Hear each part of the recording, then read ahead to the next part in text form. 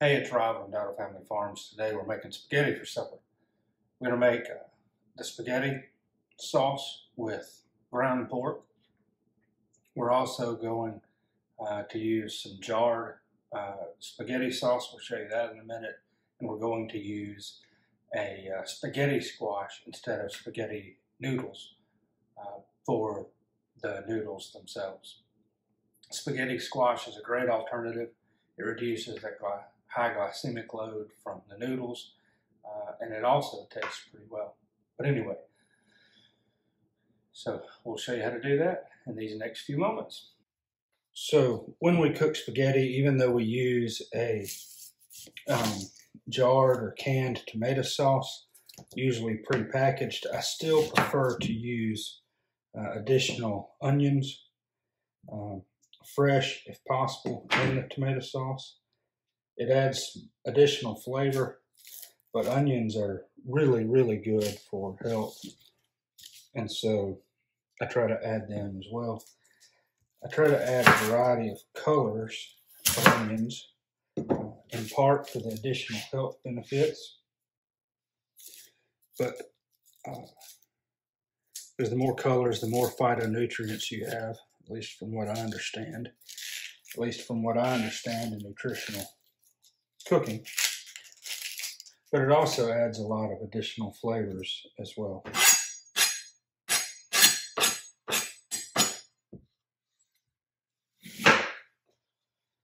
I don't try to get these too small. I just try to cook them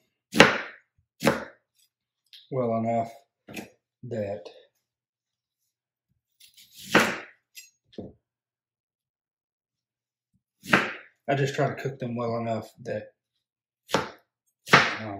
we don't get huge bites of onion when we eat the spaghetti sauce.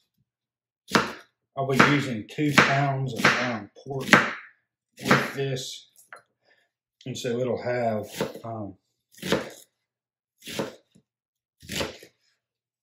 my eyes are starting to water.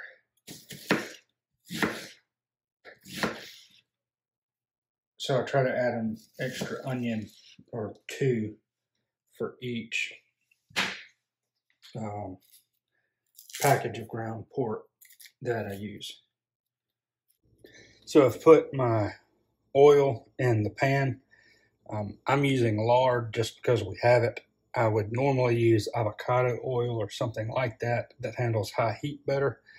Olive oil with these temperatures doesn't need to get above about 375 degrees. So that's why I use lard from our pigs or avocado oil or something like that. I try to stay away from any of the vegetable oils. They're wildly unhealthy and create a lot of inflammation. So I'll get my onions now and bring them on over and put them in.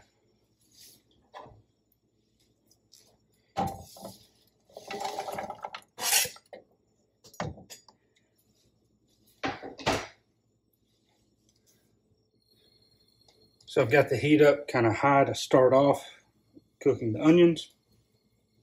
I'll grab a little bit of garlic. We usually have garlic that we grow on the farm, but right now I forgot to harvest it, ran out of time and could not harvest it in time this summer. So we're using minced garlic and hoping that we have a better crop of garlic this spring and summer. Onions and garlic are starting to cook a little bit. They're not quite done. I try to get them completely sauteed, but it normally does not happen that well. Made quite a mess in the kitchen today, and our stove top shows it. I'm going to go on and put the ground pork in here. Of course, you can use ground beef as well. We have a lot of ground pork, so that's what I'm using today. I kind of like the flavor of the pork better than the beef for spaghetti, believe it or not. But I'm going to go on and put that in there. In an ideal world, I'd cook these a little bit longer, but I'm in a little bit of a hurry, so we'll go on and get the pork browning. So this is the ground pork. Drop it in, break it apart, salt it a little bit while it cooks. I'm sure there are more effective ways of doing what I'm doing, but again, I'm just trying to get dinner on the table tonight. Let it be halfway decent, halfway healthy. In the middle of work and home life.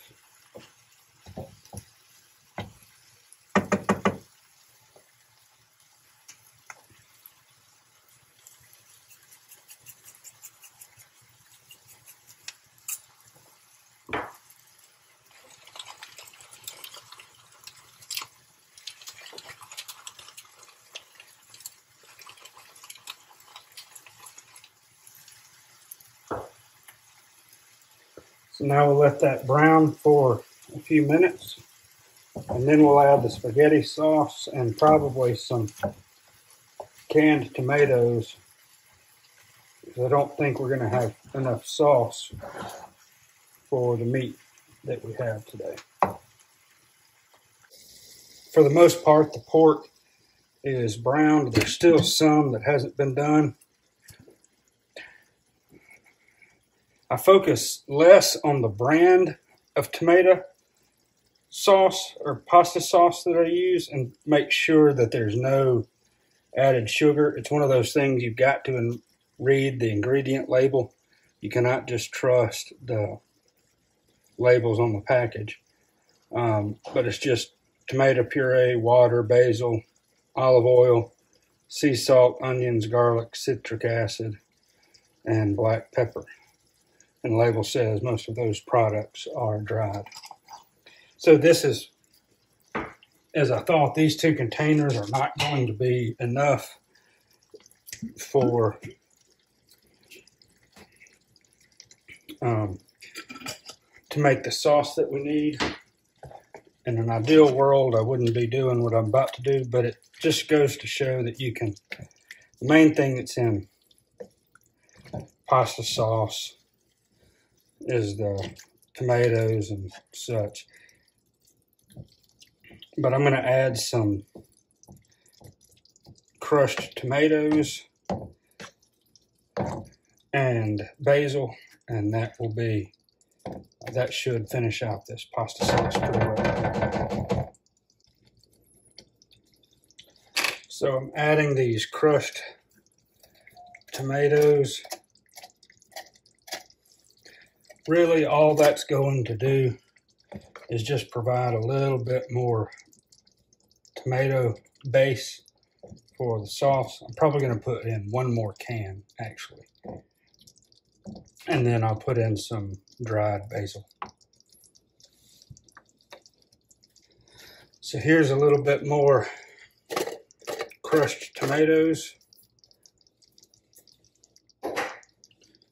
And this is dried basil from our garden. I just dehydrated it and put it in this can. If it were fresh basil, I would use less,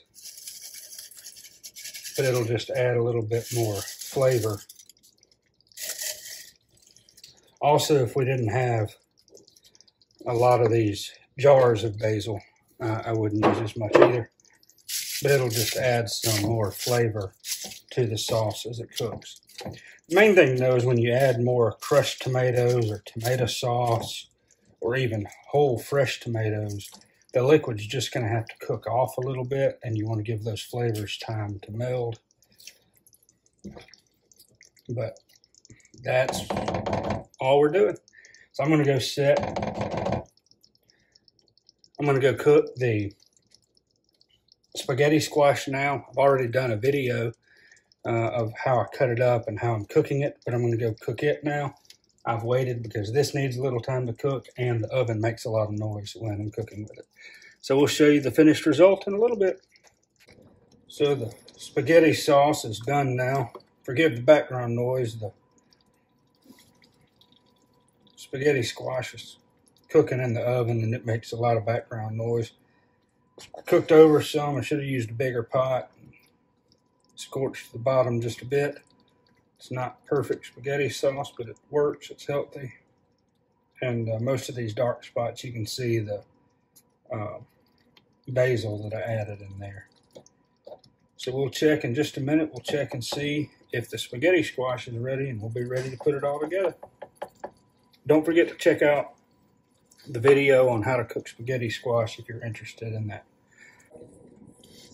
Thanks again for watching the video. Don't forget to subscribe to the channel. And give it a big thumbs up if you like it. Share the video. It'd help a lot. Thank you.